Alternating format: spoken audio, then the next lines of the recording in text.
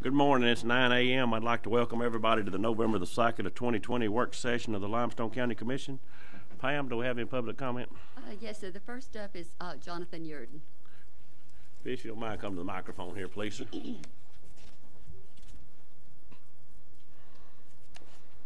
morning I've submitted 4 budget revisions. These 4 budget revisions are for additional network equipment for the virtual desktop infrastructure that y'all had approved previously. I covered the ends. I forgot to include the stuff for the middle, so that's what that is. I've also included in there a budget revision for the license department, for the license commissioner department. That's to replace my stock of monitors and computers that are now in the mobile command center outside, as well as purchasing 4 laptops, printers, barcode scanners, basically a position for what they have downstairs so that they can work remotely in the event that we have to close up shop. And then the final thing was 3 cameras for the sheriff's office. These are cameras that they have a lens, but they also have a sensor on them. So anyone that's within 10 feet, as they walk past the camera, it checks their temperature. In the event that they're over whatever the threshold is set at, it will then send an alert to the person that's working in central control, basically saying, hey, this person's over the threshold. So, and all these, I was requesting budget revision to use CARES Act funding to cover the purchase. And the CARES money's got to be used by December 30th.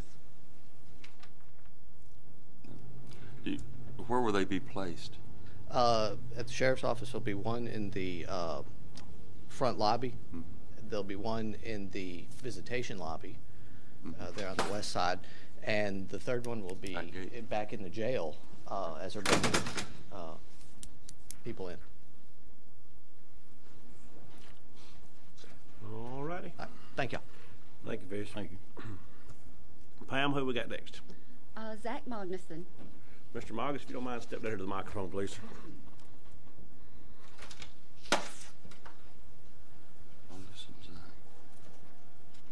Thank you, gentlemen, ladies. My name's Zach Magnuson. I'm from Ardmore. I'm addressing you in reference to our Confederate Memorial here in Limestone County, and I want it to stay where it is as it is.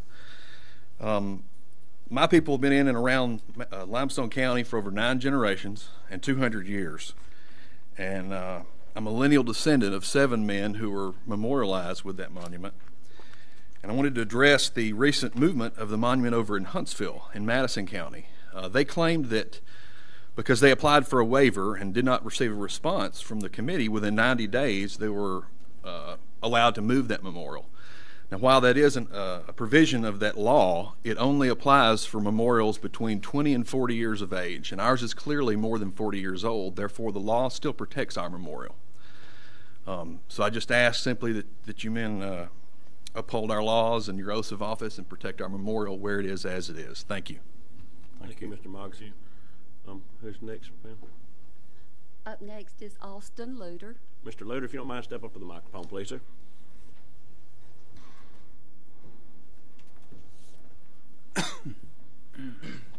Good morning, everyone. 3 minutes is never going to be long enough for me. It's good to see y'all again. For those who know from back in the day, I just got it back into town in a sense and caught wind of what's going on with the Confederate Monument, and reading a lot of stuff and just wondering, having some questions of my own. I guess a general question, because I didn't come up here to give a history lesson, is, what do we love so much about the Confederacy? It's something I wonder all the time. I think about the lost cause myth, which I'll save us that time, but is it the states' rights? Is it that we want to say it was Northern aggression? Or, I've just been walking around the city square, and it's so interesting to me. We got Judge Horton on one side, and then the Knights of the Knightly Race on the other side. It's interesting to me. Another thing I want to bring up was Confederate Vice President Alex Stevens, bringing on the Confederacy, said, "Our new government, its cornerstone, its great truth, is that the Negro is not equal to the white man. Slavery is its natural condition." And then I read more and more about what's been going on, and I know these men sitting up here, maybe it's the good faith I have. I know they're not afraid of Attorney General Marshall. I know that's not the case at all. So the fine, it's interesting to me, and I'd love to keep this conversation going. I'm late to the party, I know, but it's good to be with y'all today. Thank you. Thanks. Thank you, Mr. Luter. Pam, do we have any more? No, sir, I do not have any. All right, thank you, else Pam. signed in. Nobody else signed in, so move on to the agenda for today. We have no resolutions and orders on here. Under contracts, agreements, and grants, first on here will be to accept a grant from the Bureau of Justice Assistance in the amount of $11,535 for 15 bulletproof vests for the Sheriff's Office. This is a 50% match grant. The Sheriff's Office will pay $5,767.50 in a match part for that 50%. Any discussion with that? All right, no discussion with that. We'll move on to the second one. Will be to approve Charter Communications Operating LLC revised right to entry agreement for the Sorrell Dental location up on where the old health department is. Any discussion with that? Yeah, what's that about? Mark can enlighten us on that. I'm sure it was they had where they had to get in the building. We had proved it earlier, but they had. Well, essentially, what it is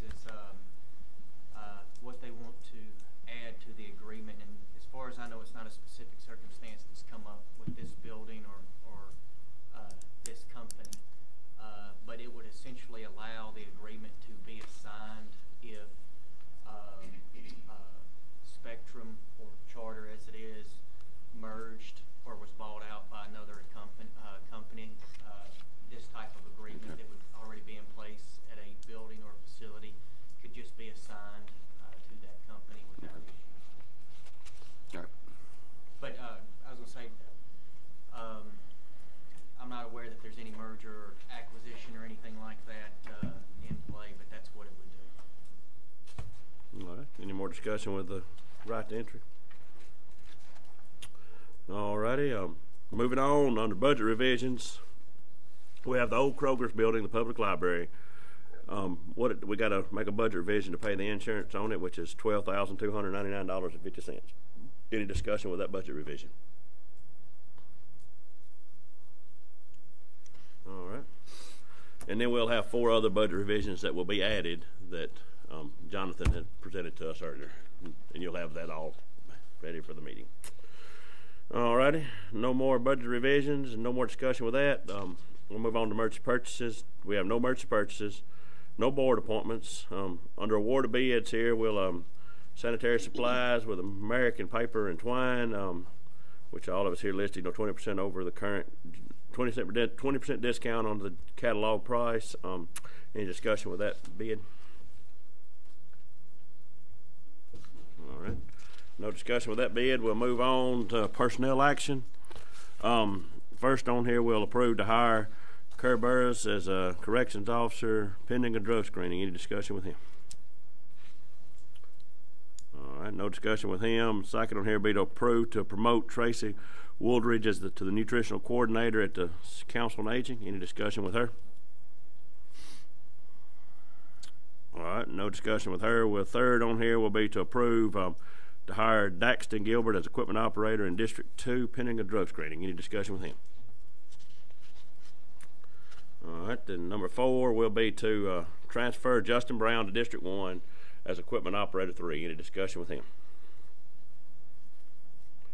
All right, well, no discussion with him.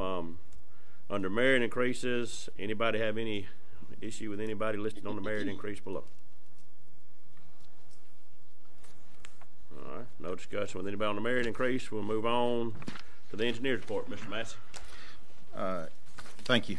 We have 5 subdivisions here for your consideration, and they are. We have Midpoint Business Park.